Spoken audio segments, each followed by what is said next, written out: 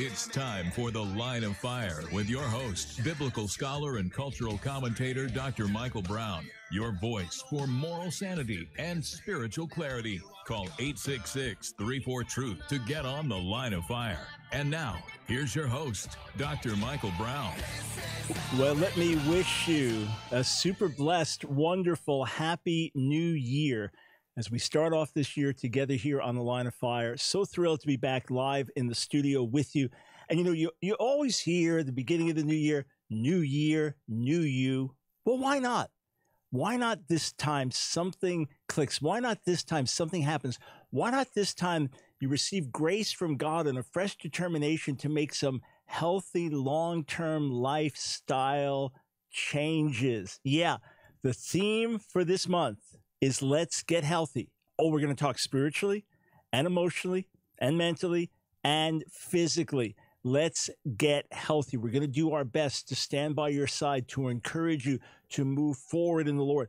I'll share some things that God has spoken to me over the months that I believe are very important. We will continue to function every day as your voice for moral sanity and spiritual clarity as we look at what's happening in the crazy world around us and bring us back to the truth of God's word so you can take a deep breath and realize, okay, not everyone has lost their mind. Sanity remains in God's house. We'll talk about all kinds of things that are happening in the world around us, but a thrust through the month, let's get healthy. Now, if you have a question you want to ask me about my own journey, I'm not a nutritional expert. Understand that. I'm not a medical doctor.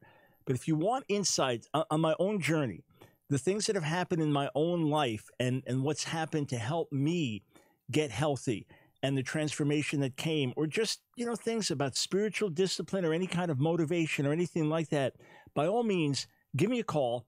866-348-7884 is the number to call.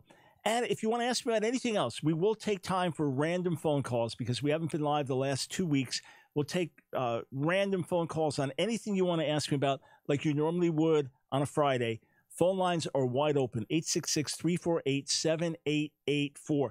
We also want to make available to you all this month the book that Nancy and I wrote, the only book that we've co-written, Breaking the Stronghold of Food, How We Conquered Food Addictions and Discovered a New Way of Living. I'll give you a link to order online. When you do, you also get with this a free video where I preach, I inspire, I encourage. All right, so my own journey, I was not so much a glutton, but a lifetime unhealthy eater. I mean, in the extreme. When I was a boy, for breakfast, I would have 4 Oreo cookies. That was my breakfast growing up. And I would have one I would just eat whole. Then the next I would separate and eat the cream, and then the top and the bottom. Then the next one eat whole. So I remember this is 1, 2, 3, 4. That was my breakfast. I would then come home for lunch during the day in elementary school, and I'd have a peanut butter sandwich, no jelly, just peanut butter, with the crust peeled off because I didn't like crust. And grape juice was normally the drink. After school, I'd come home and have grape juice. Again, you're not talking something healthy here, right? Full of sugar and pretzels. And then for dinner, something not particularly healthy. I would have no fruit, very little vegetables, maybe a cucumber, part of a cucumber, part of a green pepper, and of course, always sweets. Always sweets, brownies, chocolates of different kinds, ice cream, candy. That was always. When I got to junior high, I would have every day at lunch, just walk a couple blocks from where the school was, and every day I would get hamburger and fries for lunch, every single day. And sometimes I'd have hamburger and fries for dinner as well. Once I was now out of the house and now in college and now doing different things, working on the road, etc. And I'm married. I had pizza every day. I'm talking New York pizza. I'm not talking about one of these little, slices you heat up some, from some chain. No, I'm talking about thick, juicy. When I say juicy, I mean overflowing with cheese slices of pizza. I would have that every single day, sometimes twice a day, for years. It would be rare that a day would go by where I didn't have pizza. Okay. And then always the sweets added in. Oh, and again, virtually no fruit during this time, virtually no salads during this time. This was lifestyle. And so peanut M&Ms or other treats or whatever always sweets. And I was addicted to chocolate. I realized that. I remember when I started fasting more at a certain point in life, and I realized, wow, when I break the fast, I don't just want food, I want sweets. So I was addicted to sweets. I realized that every so often I'd have a breakthrough, and I would have sweets one day a month, literally. Of course, all day that day, I just eat whatever chocolate I wanted. But I did that maybe 1 year and then, fall off the wagon because it just was not a healthy lifestyle overall. Now, please understand, I never ate whatever in the world I wanted to eat all day, every day. I was always disciplined, and I was fasting at different times and things like that. So, for example, if I was going to have a chocolate extreme blizzard because my sweet taste and chocolate taste got more and more extreme, it wasn't just ice cream, it was Ben & Jerry's New York Super Fudge Chunk. It wasn't just, a shake, it was now a chocolate extreme blizzard, large. That alone was 1,500 calories. Not only that, it was everything in it was junk. Everything in it was bad for me, all right? So if I was going to have that, I would skip one meal, okay, because I had to be disciplined, right? Or if I was going to Five Guys and getting one of their burgers and fries they'd fill the bag with fries. I don't know how many calories of unhealthy stuff that was. So I'd skip another meal, to kind of balance that out. But always sweets, normally several times a day, chocolate several times a day. That was lifestyle. And as much as I try to get down in my lifestyle, because I was disciplined in other areas of life, right? As much as I would try to make change, I was addicted. Face the fact, many of us are food addicts. I don't just mean that we need food to live. I mean, we are addicted to unhealthy foods. So I'm not. Easy way to prove it. Whatever food it is that you always want to have, but you say you're not addicted to it, just don't have it at all and don't substitute anything similar to it for the next month and see what happens. If you can just walk away from it without any problem, you don't go through withdrawal emotionally, physically, maybe you're not addicted. Then the question is it healthy overall? Anyway, I always had a plan. I always had a plan. Yeah, I'm going to cut back on peanut M&Ms. I'm going to cut out fried food. I'm going to cut back from this, from that. But all I was doing was addressing one tiny part of the problem instead of recognizing my whole lifestyle was problematic. I exercised. I pushed, right? I could exercise aggressively during all this. I remember my trainer, he was working out several of us that work together in our organization. He said, abs are made in the kitchen. Well, I didn't want to hear that because what I ate in the kitchen was not that healthy. But I was going to work out, as much as I could.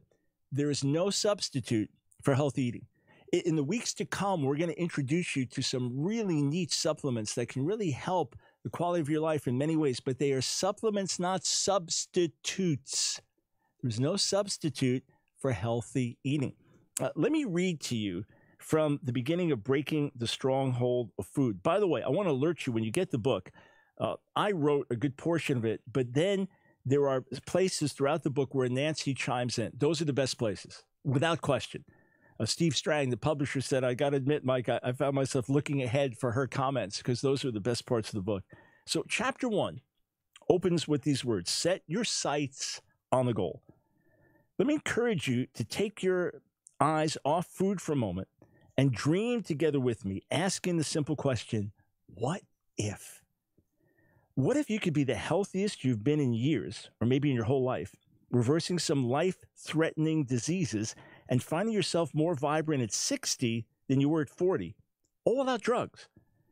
What if you could be fit and trim, having tons more energy for your family, your friends, your job, your ministry, your hobbies, and your life, not to mention for your Lord? What if you would never feel bloated or stuffed and never feel bad about what you ate? What if you weren't ashamed of the way you look? What if your stomach didn't sit on your lap? You could tie your shoes. You could see your toes. You could wear normal clothes rather than clothes that look like tents. You didn't have to stealthily unbutton your pants at the restaurant and remember to rebutton them when you got up to leave. You didn't have to wear stretchy pants. You didn't have to avoid mirrors or plate glass windows. You didn't have to worry about buttons bursting off your shirt. You didn't have to buy all kinds of loose-fitting clothing to cover your fat. You didn't have to buy even bigger clothes the next year after the holidays and your latest weight gain. What if?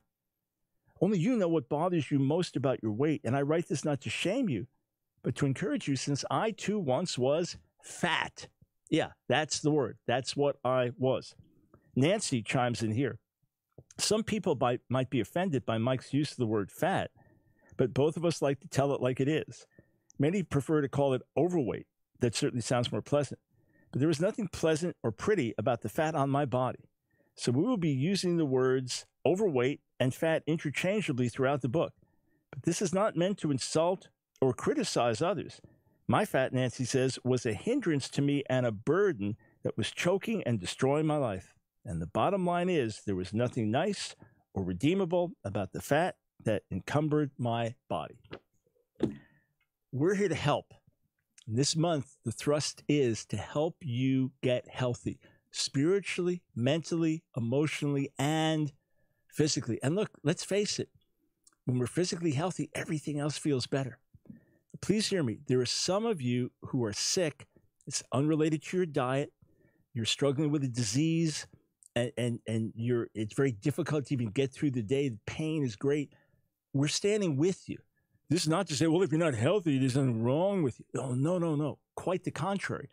This is to say that God designed us for health, and therefore we want to cooperate with the Lord and do whatever we can with his help and grace to be healthy, because everything else falls into place. And I'm going to tell you about the change in my life. But friends, I'm 67 years old, vibrant, full of health, vitality, strength, energy. My mind is sharp. My body is thriving. And above all, to me, this is a spiritual thing because I want to glorify God with my body. So here's how you can get our book. Go to store.askdrbrown.org. store.askdrbrown.org. That's store.askdrbrown.org. And right there, click on specials, and you'll see this is the first special offer. Our book, Breaking the Stronghold of Food, together with my video message that will further encourage you and inspire you. Friends, if God could help me, the poster boy for unhealthy eating for 59 years, if he could help me, he can help you. The same grace is available. All right, you can call me with questions about my own journey or ways to help you get discipline. Or if you've got any question of any kind you want to talk to me about, unrelated to today's subject matter, we'll take some other calls later on. 866-348-7884. We'll be right back.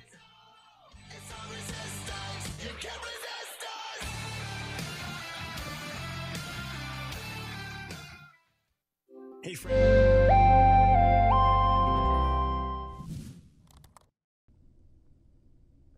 I remember teaching a class on Messianic prophecy many years ago, and there was an Orthodox Jewish man from Israel who had recently come to faith in Jesus. He didn't speak much English. We had to rely on my Hebrew to communicate with him.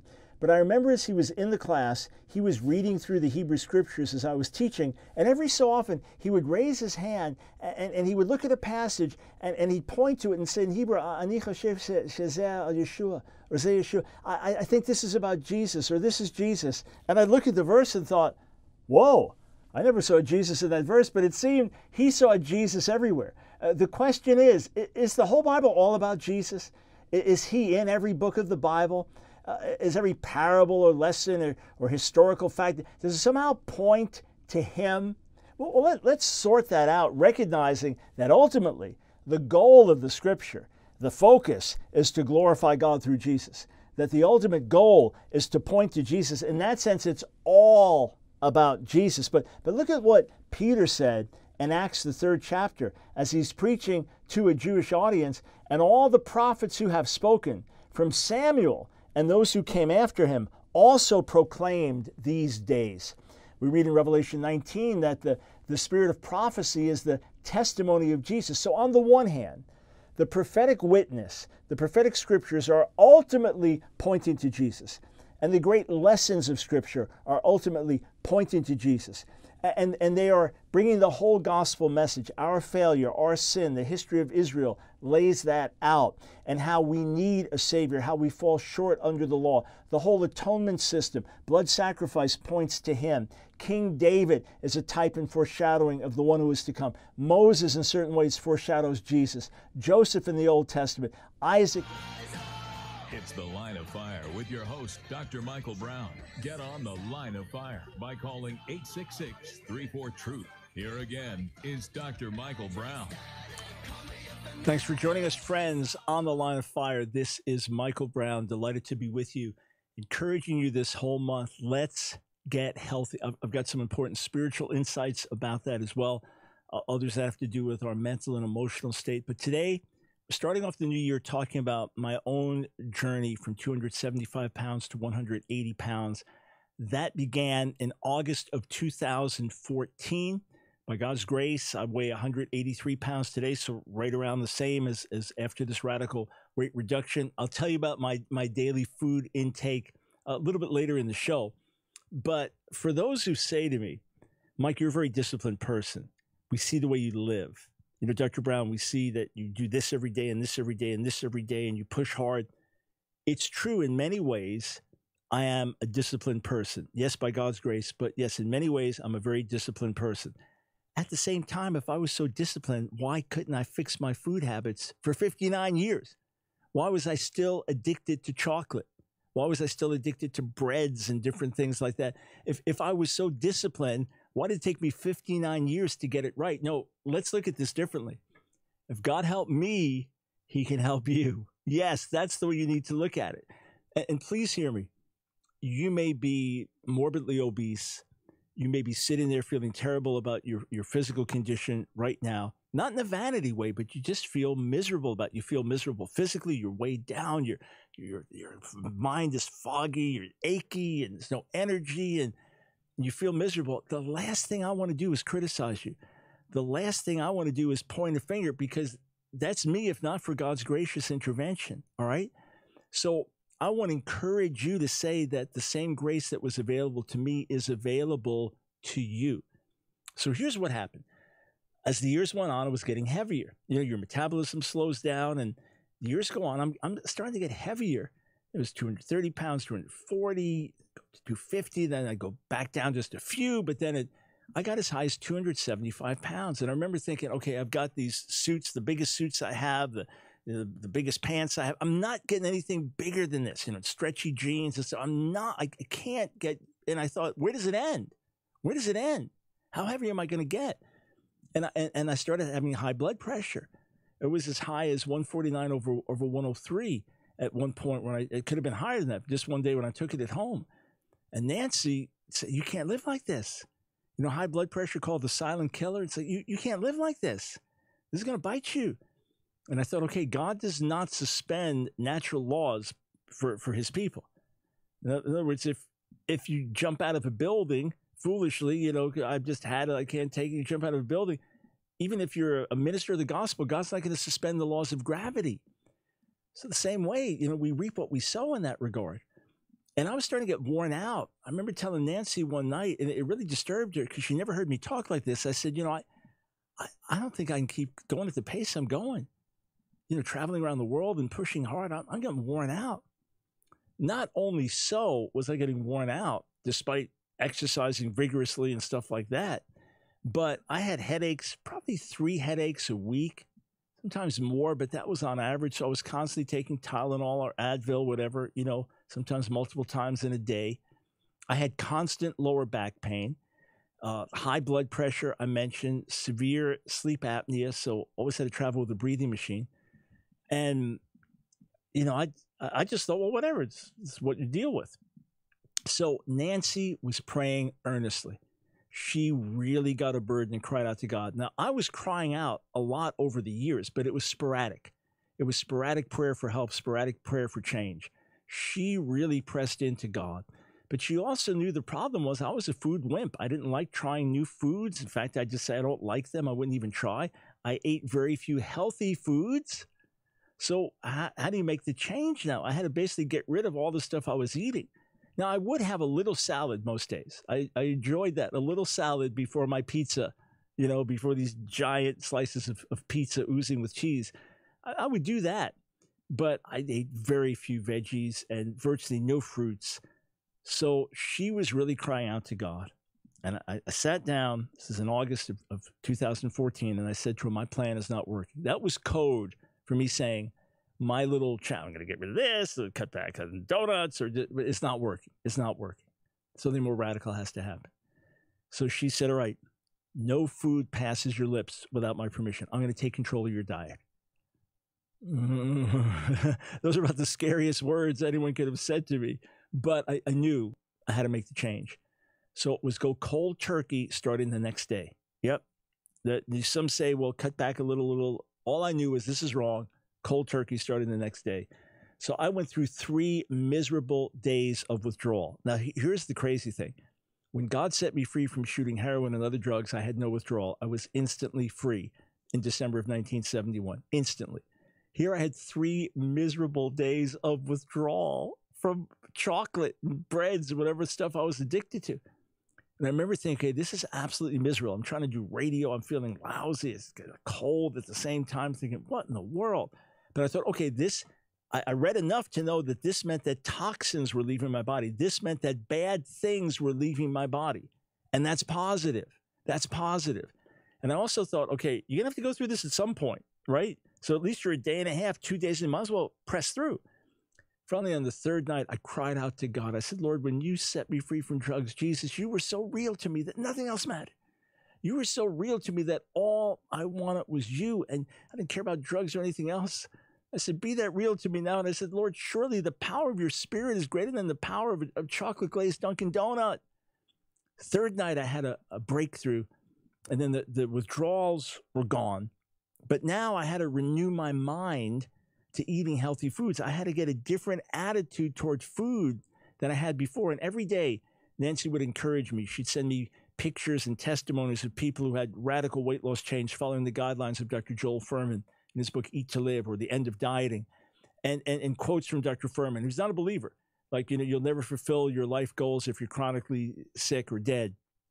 And some of that is up to us. Again, some of that, much of that is up to us. The great majority of our health, again, I know there are others with chronic illnesses and other conditions, car accidents, and now your body's messed up. I understand that. May God help you in the midst of that. But the great bulk of our sicknesses and problems are related to what we eat. They really are. So made the radical lifestyle change. And I'll tell you what my diet looks like in a moment, because I've stayed with it steadily all these years now. But here's what it looks like. Here's what it looks like in terms of the change that took place. In less than 8 months, I went from 275 pounds to 180 pounds. Not dieting, but just getting rid of all the bad and eating only the good. All right? Less than 8 months, 95 pounds. In fact, I went down to about 176, which was even a little low. All right, so this was almost 100 pounds in less than 8 months. The headaches disappeared.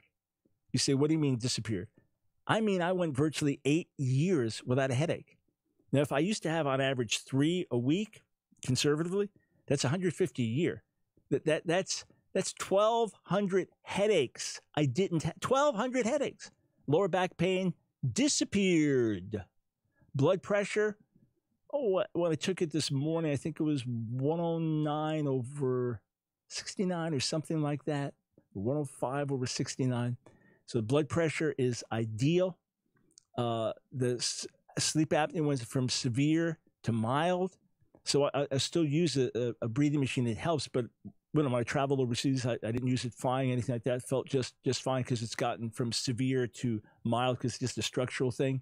But the weight loss opened up breathing passages. Yeah, I mean, it's all utterly remarkable. My mind is sharper than it was 8 years ago.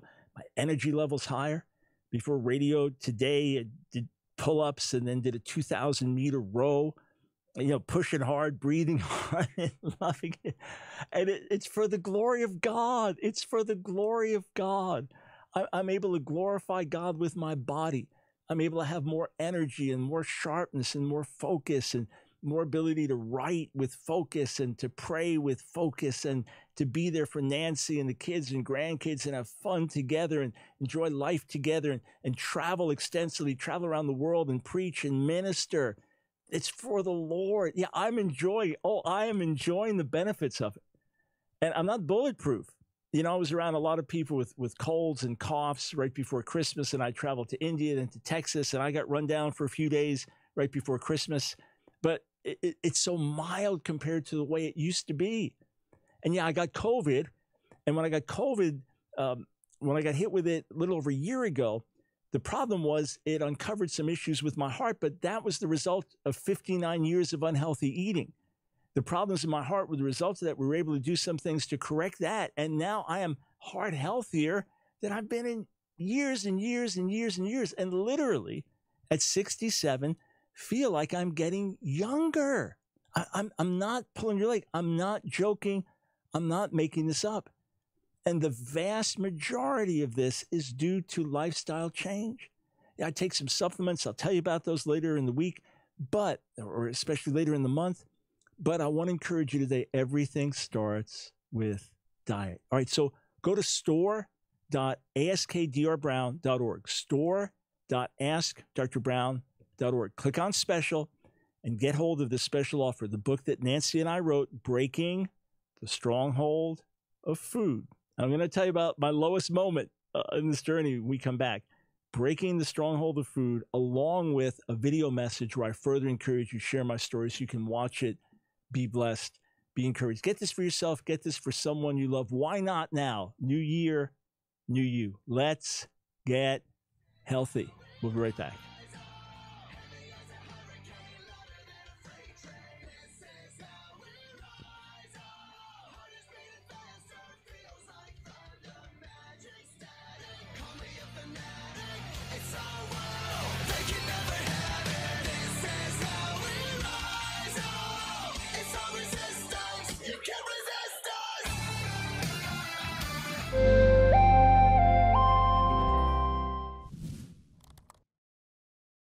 So why does a good God allow evil in the world? I don't just mean suffering, but evil. Things that are so ugly, things that are so dark, things that are so despicable, things that are so contrary to goodness. Why does God allow them in His world? And the answer is simple. And that answer is choice. That answer is freedom. He has given us a choice. He has put us in an environment where we can choose good, we can refuse evil. God could have created Adam and Eve and given us no choice. He put them in a beautiful, perfect world and said, you can obey and be blessed, or you can disobey and be cursed. He gave a choice because love cannot be coerced.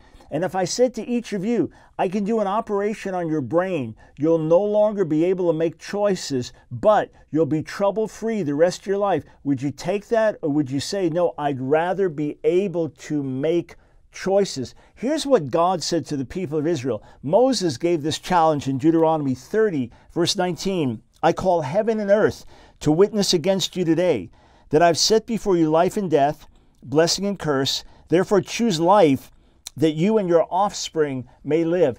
He gives us a choice and says, you determine whether it will be blessing or curse, whether it will be life, whether it will be death. And even in this world where there is evil, there is pain, there is hardship, we can learn through it. We can grow through it. Everything that this world means to drag us down and destroy us can help us draw closer to God. The things that are meant for evil can be turned for good. Often it's through suffering and pain that we grow closer to the Lord. Often it's by seeing evil that we determine all the more to do good and be vessels of good. So even the evil can be used for good purposes. And then, having made our choice, having cast our lot, having said, Lord, we want you and we don't want the evil, the day will come when Jesus will return, when we will be resurrected, when we will be with Him forever, and when we will be in a perfect world where there is no sin, there is no evil, there is no pain, there is no death, and God will wipe away every tear from our eyes. That day will come. But right now, we're in a world with darkness and light, with blessing and curse, with good and evil. We make choices, and even when evil comes to our door, it can be turned around as an opportunity for greater good. Our God is a Redeemer. Hey friends, Many more resources waiting for you on our website, AskDrBrown.org. I look forward to being with you there. It's The Line of Fire with your host, Dr. Michael Brown. Get on The Line of Fire by calling 866-34-TRUTH. Here again is Dr. Michael Brown. I am going to go to the phone lines shortly and take some different calls off subject. But first, let me just tell you about the contents of Breaking the Stronghold of Food. I have to admit, because I haven't looked at the table of contents in a while, it's a little embarrassing because we're honest. I mean, we're really honest. And Nancy's favorite chapter in the book is the one that's titled, like, I can't. Yeah, maybe I'll tell you that. I said I would. My lowest point. I'll tell you about that later in the show. But here's the contents for the book. Chapter 1, set your sights on the goal. Chapter 2, confessions of a recovering food addict. Chapter 3, what if unhealthy eating is sinful? Ooh. Chapter 4, changing your mind about food. Oh, that's so big. For me, I had to get the insight that food was my reward. Hard work, ministry, sacrifice, service. Food was my built-in reward. I had to change that. The food is the fuel for a healthy life, and the healthy life is the reward. Too fat to fly. That's chapter 5. Chapter 6, anti-fat cream and the magic energy pill. I tried it all. Anti-fat cream. Yeah, I tried it all. Chapter 7, my plan was not working. Chapter 8, how my radical transformation began. Chapter 9, breaking the food addictions and reprogramming my mind. Chapter 10, that's Nancy's favorite. I can't. Chapter 11, blessed with the gift of being all in. Chapter 12, the Esau mentality is deadly. Chapter 13, excuses are for wimps. There you have it. Chapter 14, holiness principles for wholesome eating. Chapter 15, 10 recommendations for a healthy lifestyle. And then Nancy's story is Appendix A. Appendix B, Nancy's keys for breaking food strongholds. Appendix C, determining your ideal weight. And Appendix D, recommended resources, where we tell you here links for healthy eating and free recipes or books to get with more resources and things like that. So again, you go to store.askdrbrown.org, store.askdrbrown.org. Just click on special offer and you'll see the book and the video. All right, so more of my story, but first we'll take a couple of calls here. We'll start in South Dakota with Joseph. Welcome to the Line of Fire. Thanks for calling. Thank you so much, Dr. Brown. It's been good to hear your testimony on weight loss. I'm actually I've had to make some recent life changes myself. Well, may God help you to stay with it. Yes, sir. Thank you so much. And so my question is regarding Exodus 6, chapter 3. Mm-hmm. And so with chapter 6, verse 3, God says to Moses that Abraham did not know him by his sacred name, and he gives this sacred name to Moses at that time. My question is that I've learned from one scholar that throughout the whole book of Genesis, including Abraham mentioning it, his name is mentioned throughout Genesis. Yep. So my question is, why is it that God says that he was not known other than by his sacred name, except for El Shaddai, that he was known by El Shaddai, and then later he discloses it to Moses, yet it's mentioned throughout Genesis, and even Abraham, in one passage I saw, calls upon the name of the Lord. Yeah, you're asking the exact right question. You have Yahweh, Yud Hey Vav Hey, the Tetragrammaton, the sacred name, on the lips of the patriarchs. You even have Jacob saying that Yahweh is in this place, the place he names Bethel in Genesis, the 28th chapter. So how do we deal with this? Critical scholars, those who didn't believe that Moses wrote the Pentateuch, they said, well, that just shows there were different sources. And one source used the name Yahweh and the other source didn't. And these two sources didn't know what the other one said, which, is quite a stretch to think that you've got these ancient sources that are that out of touch with each other. And then someone weaves them together in what's called the documentary hypothesis. I completely reject that for academic reasons as well as spiritual reasons. So dealing with the text as we have it, some would say, no, that's just the Moses later putting the name Yahweh on the lips of the patriarchs, and even though they didn't actually use it, that's him putting it there. But again, that makes no sense that then in Exodus 6, it would say they didn't know that name. So the best explanation to it, we know that Yahweh is introduced as God's sacred name in Exodus 3, right? Where God says, tell the people, I am who I am, and then gives them the name Yahweh, which relates to I am, or I will be, or I will bring things into being. The best way to understand it is that knowing a name doesn't simply mean knowing the pronunciation, knowing the sound, but knowing the full significance of that name. When Yeshua says in the New Testament to his disciples, I've made the Father's name known, he doesn't mean that he's whispered like, this is how you pronounce it. No, it means he revealed who he is. That's why texts will talk about Israel forgetting his name. Doesn't mean they forgot how to pronounce it, but they forgot who he was. So the best way to understand this is God was saying that they knew me as El Shaddai. They knew me as the God of provision and the God of power, but they did not know me in my covenantal name as Yahweh, because I had not yet worked covenantally for the nation. I had not yet kept my promises to the fathers by delivering my people out of Egypt and bringing them into the promised land. So it's basically saying that they didn't really know the revelation of who Yahweh was as Israel's covenant God. Rather, they knew me in the manifestation of my power and multiplication as El Shaddai, and the one that helped them to conceive and things like that. But they didn't know me in the covenantal elements of my name. They didn't fully understand who I was. I'm now revealing that to Israel. That's the best way to understand it, sir. Thank you so much, because I actually have been looking recently at the Young's literal translation because I want to understand the Hebrew and the Greek better, so that really helped. Right. Very good. Thank you, sir. And again, it's the right question to ask, and many have asked it, and as I've looked at it for many years, I believe that's the clearest answer. 866-34-TRUTH. We go to Matt in Florida. Thanks for calling the Line of Fire. Hello, Matt. Are you there? Well, I guess not. Matt had a question about Messianic Jews, and without knowing more about the question, I can't answer more.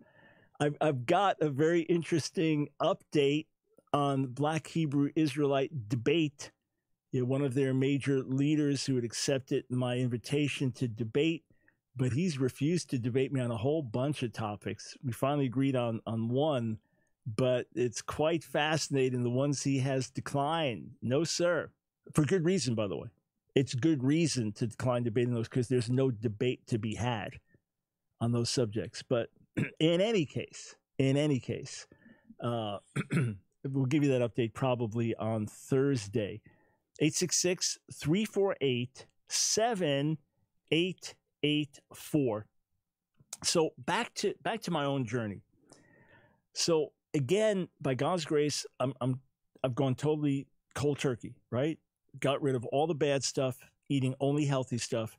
And basically Nancy said, okay, yeah, eat this. Now the problem was I had a lot of travel. I had a lot of travel throughout the States, but then I was going to Hungary. I was going to Singapore, India. So I had a whole lot of travel. So how in the world do you do this while traveling? Because that was always my excuse. Well, I can't do this on the road. And look, I had all the excuses. When I heard your excuses as to why you didn't change your lifestyle and why you didn't eat differently, those were the weakest, wimpiest excuses. Not like my excuses. My excuses were really good. What struck me one day was we were working out with some friends, and I was explaining to the trainer why I couldn't eat healthier and, all the, but did I have a good case with my travel schedule and with the pressure and this and that and everything? And I had a very good argument for why I couldn't eat more healthily. And then one of our grads was working out, and he began to explain why he was not eating more healthily. And I thought, those are the weakest excuses I ever heard. And I thought, they sound just like yours, don't they, buddy? Yeah, for me, they were very valid. Mm-hmm. But for him, they were weak. So that's why we have a whole chapter that excuses are for wimps. Okay, so I'm about 3 weeks into this, right? I'm eating only healthily. I'll tell you my diet, my daily diet in a moment, but I'm eating only healthily. And everything's good. I'm not craving bad foods now. I'm enjoying eating healthily. It's good. My mindset's been changed now and all of this, right? And I came home from radio one day, took a short nap, and then had to go teach a night class at our ministry school. And I somehow woke up craving something sweet. I don't know what happened. I woke up craving something sweet. And I thought, okay, that's all right. Sweet tooth is healthy for fruits. You just need some fruits. No problem. Well, for some reason, we had no fruit in the house. It was still new. We're getting, lifestyle and schedule and food stuff in order. No fruits. And I'm looking at the clock. It's like, yikes. I don't have time to stop at the grocery store and get something. And, well, you know what? There's a convenience store I'll pass on the way to class. And maybe they've got some chopped up fruit. Now, I had never gone into a convenience store in my life, ever, looking for fruit. Who goes into a convenience store looking for fruit? And I would stop at the one there's nothing, like, oh, no. So I thought, wait, there's a bigger one right still on the way to school. I can run in there really quick next to the gas station. And I go in there and there's nothing. It's like, okay, but they do have fruit juices. But Nancy's told me avoid fruit juices because they're filled with sugar. It's like, oh, boy, what am I going to do? And it's like, wait, naked fruit juice. Maybe that's a healthier one. Maybe that's a better one. So I buy that.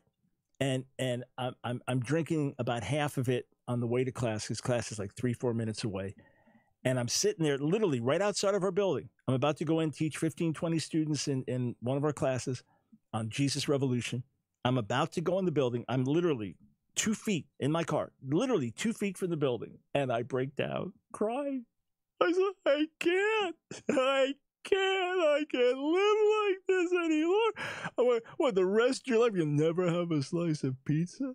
The rest of your life, that's how you're going to, the rest of your life, you're never going to have a dish of ice cream. The rest of your life, you're going to have to look for some healthy fruit or something.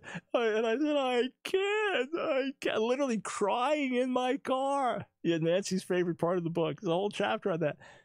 And as it's happening, I literally see myself as if I'm watching from outside my body. I'm laughing at myself. There's me laughing at myself, saying, this is just what you need. Come to the end of yourself. This is just what you need. While I'm literally in there, I can't. Wipe the tears from my eyes. God laid a theme on my heart. I went in and taught. It turned out to be exactly what tied in with the theme that a guest was going to take from there. God graciously still spoke and worked, but that was it. I never hit bottom like that again. More than 8.5 years later, I'm rejoicing as I tell you the story.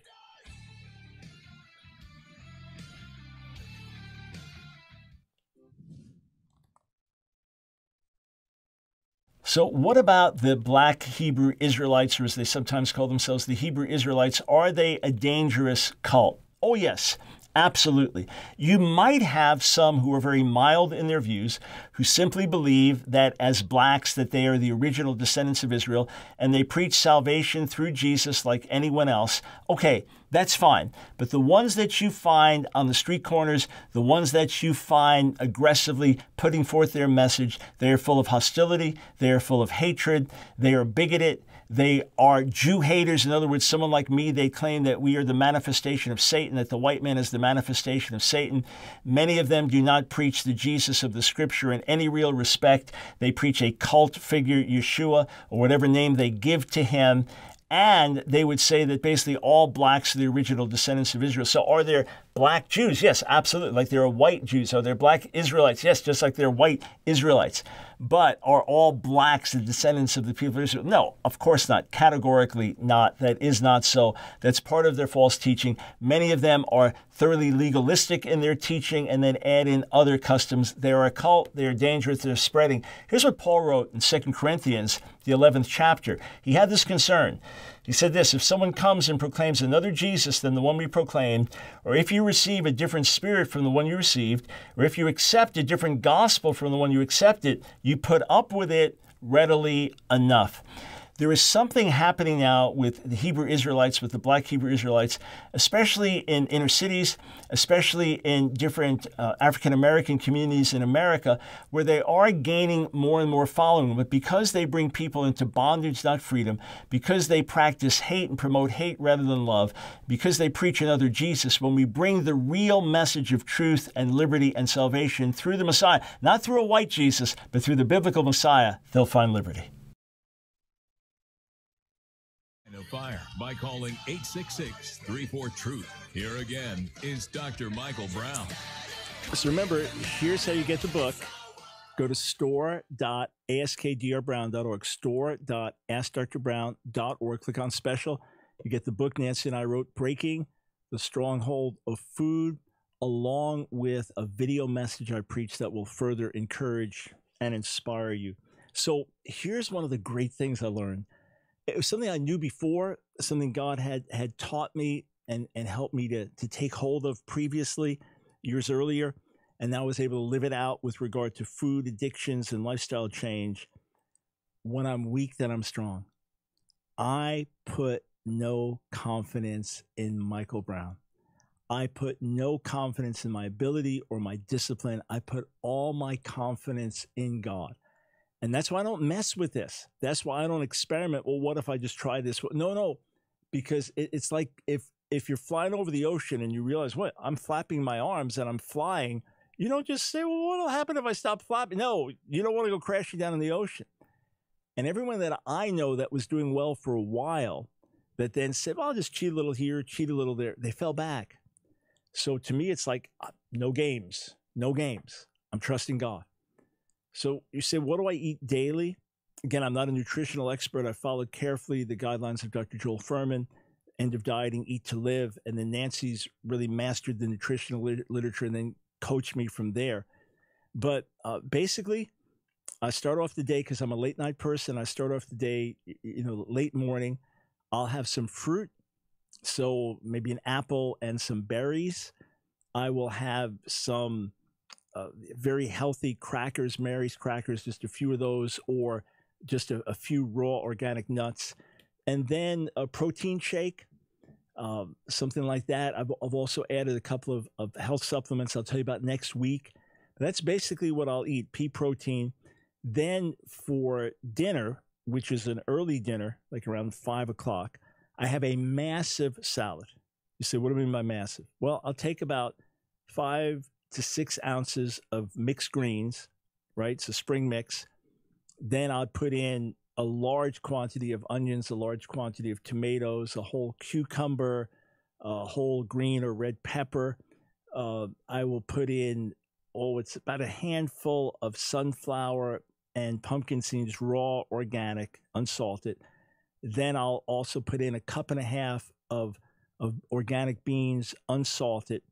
So you strain them, put that in, and then a dressing that's going to be low fat and low sodium, low sugar.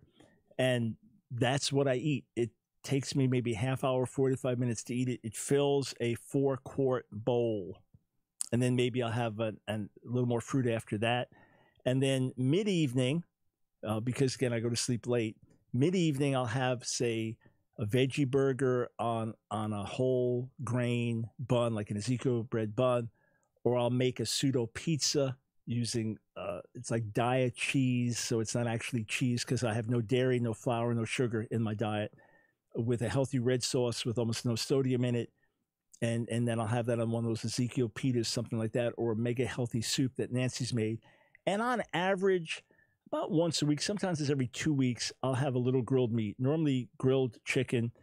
And then I have a bar, a Joel Fuhrman bar.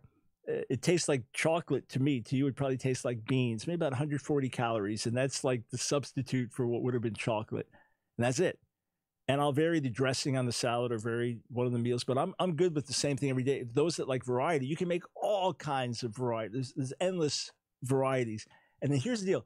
Once you change your palate, once you change what you eat, your palate wants healthy foods. I love eating these massive salads. I thoroughly enjoy it. I'll have one of these veggie burgers like, this is delicious. And again, the health, the vitality, the strength, the energy. I was at Christ for the Nations a couple of months ago where I teach monthly during the school year. And I said to some of the students, hey, let's hit a workout. At 4 today, I'll be down in the gym. They got a really nice gym there. And look, I'm not working out every day. I'm not one of these gym rats, okay? I do push, but I'm not one of these in the gym 5 days a week, hour a day. I'm not doing that. So we come up with this workout, and there are 10 or 11 of them. One guy in his 40s, everybody else in their 20s, most early 20s, and a bunch of them gym rats that are in there all the time. And we did this competition with 10 or 11 different stages. I was the overall winner at 67. So it's all, if it can happen to me, it can happen to anybody. So I want to encourage you. Why not now? Why not now? You'll feel so much better in every way. Your immune system will be stronger. Your mind will be sharper. Everything will change. And it's also to the glory of God. It's also honoring to Him. So I really want to encourage you. I really want to urge you. If you've got family, don't you want to be here longer for your family? You know, obesity related to heart disease, that's like the #1 killer in America. So if God could help me, the lifelong poster boy for unhealthy eating, the chocolate addict, the pizza addict, if God could help me, He could help you. And I believe our book can be an inspirational help as well. All right, so go to store.askdrbrown.org, click on special to get your book along with the the video message that will inspire you. All right, let's try to reconnect with Max in Florida. Are you there this time, sir? Hello, Max. Okay, somehow we're seeing your call but not hearing you. So I'm going to do my best to answer your question about Messianic Jews. If you need more info, you can always write to us.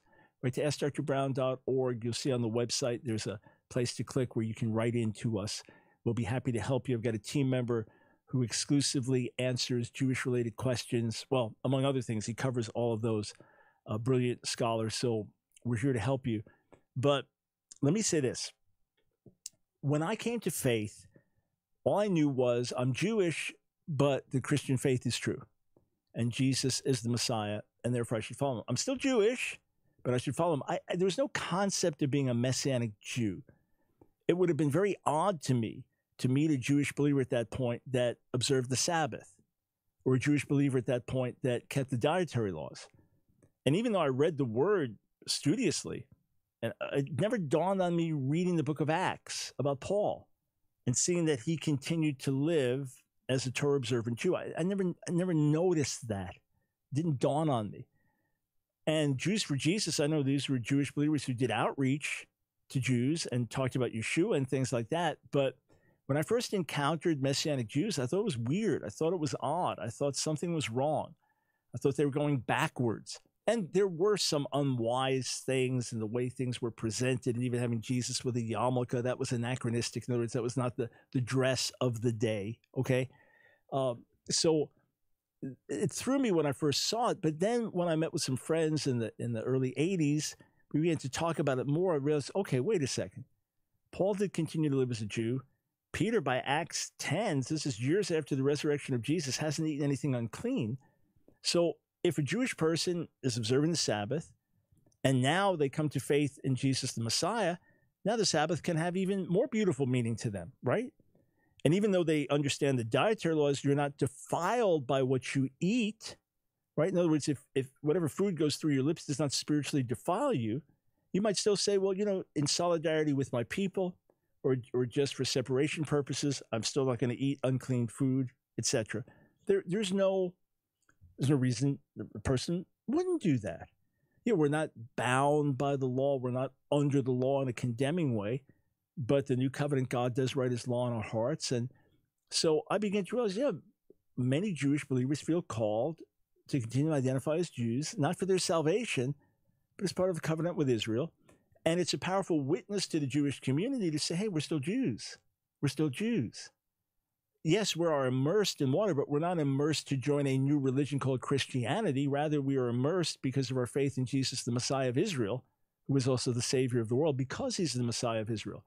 So I've watched the Messianic movement rise, and now there are hundreds of Messianic congregations around the world, most of them small, but there are others with hundreds of people.